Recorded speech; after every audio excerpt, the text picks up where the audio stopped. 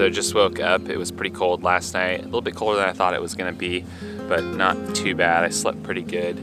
It's almost 6:30 right now, so just making some coffee, got some water boiling behind me. Then I'm gonna make some breakfast, and I think we're gonna get things packed up and get on the road this morning. Sucks that you can't have a fire right now.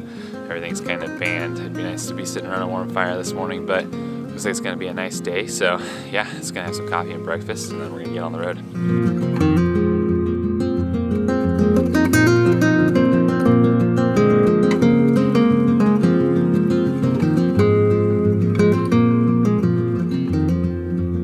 Where we camped has this little creek running through here, which is nice. So it's gonna wash off my spoon and wash out my coffee cup and get some water for today as well. It'd be nice to have some nice cold, fresh water.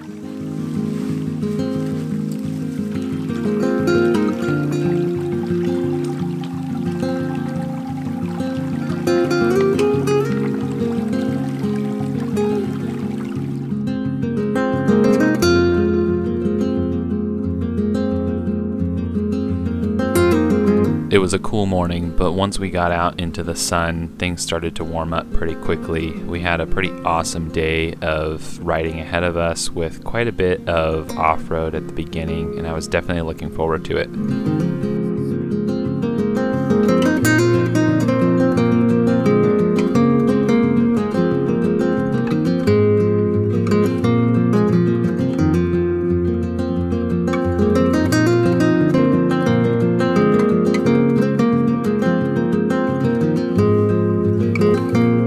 This day saw us spending most of our time above 4,000 feet in a pretty good portion above 5,000 feet. It was pretty awesome to be up here at higher elevation most of the time, up in the pine trees, and cooler temperatures.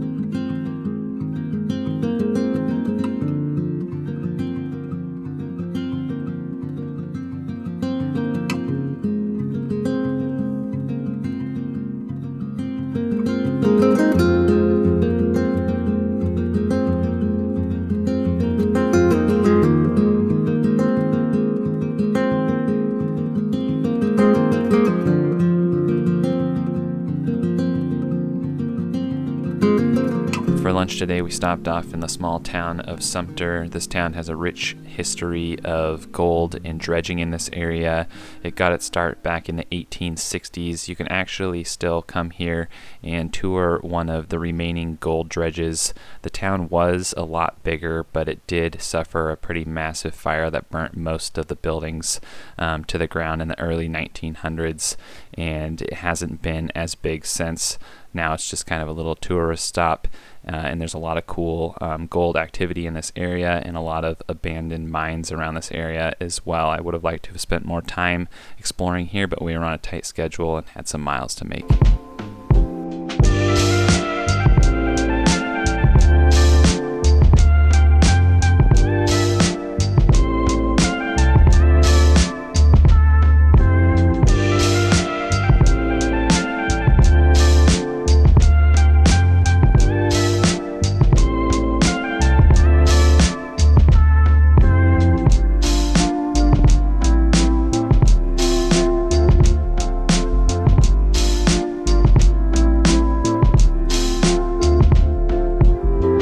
During the day today, we hopped on a few different sections of Route 5 of the Oregon Backcountry Discovery Route. This is another section here, and I have to say this looks like an awesome route, and I definitely wouldn't mind doing the full Route 5 in the future.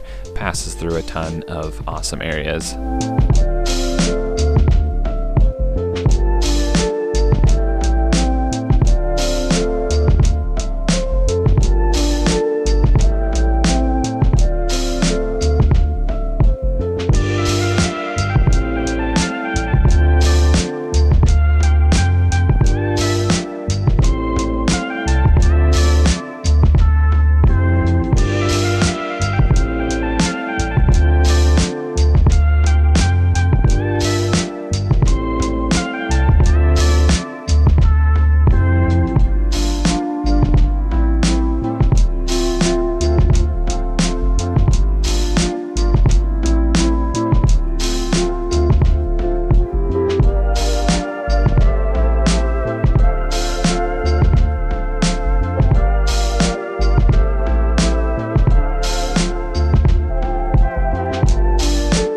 saw there was a fire lookout on the map and we wanted to come up and check it out.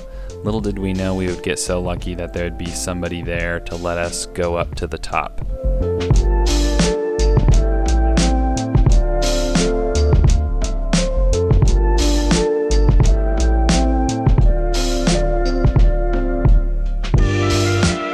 Alright, so this is a super rad opportunity. Getting to come up here to the top of this lookout tower. The guy let us come up here. I'm scared of heights. We're about 80 feet off the ground, so a little sketchy walking up these steps, but super rad view.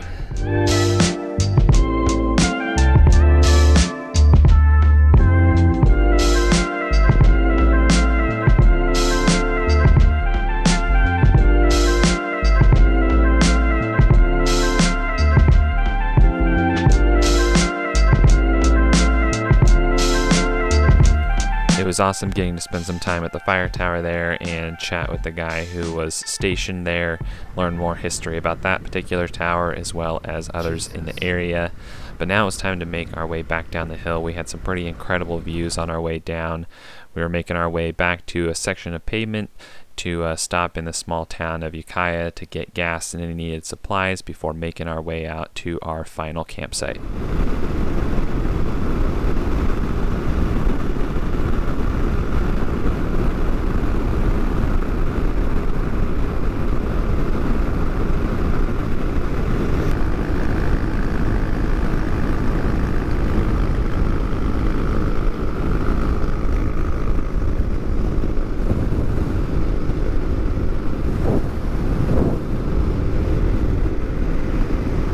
So just got to camp. This is our last night out here. Did about 160 miles today. It was all actually really good, super awesome terrain. Had a great time out there.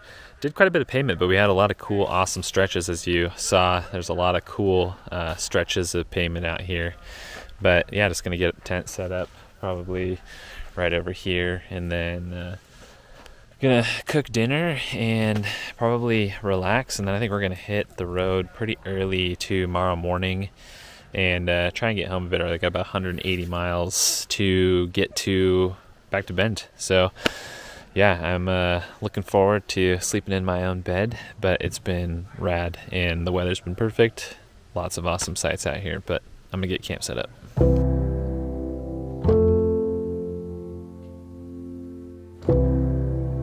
The more trips I've taken on the motorcycle, the more I've come to enjoy it. Something about streamlining what you bring down to just the basics and the necessities is really quite enjoyable.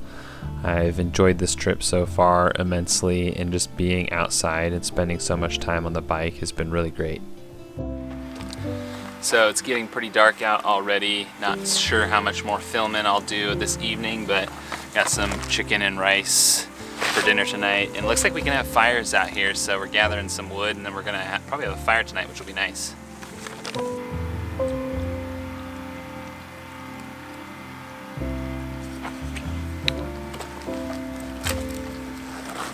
Got that toilet paper. Grab it out for you once I get my water boiling or on the stove.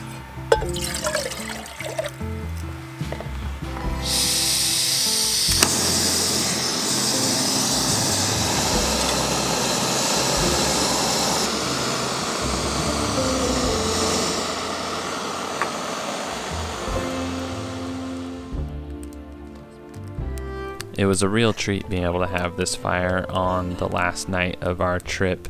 This evening was a little bit chillier, so this was definitely welcomed. But anyways, I didn't do any more filming after this. We kind of just relaxed around the fireplace and recapped the day and called it an early night so we could get up early in the morning and hit the road. That'll take place in part 3, so this is the end of part 2. I hope you guys enjoyed this video. Subscribe if you haven't, and I'll catch you guys in the next one.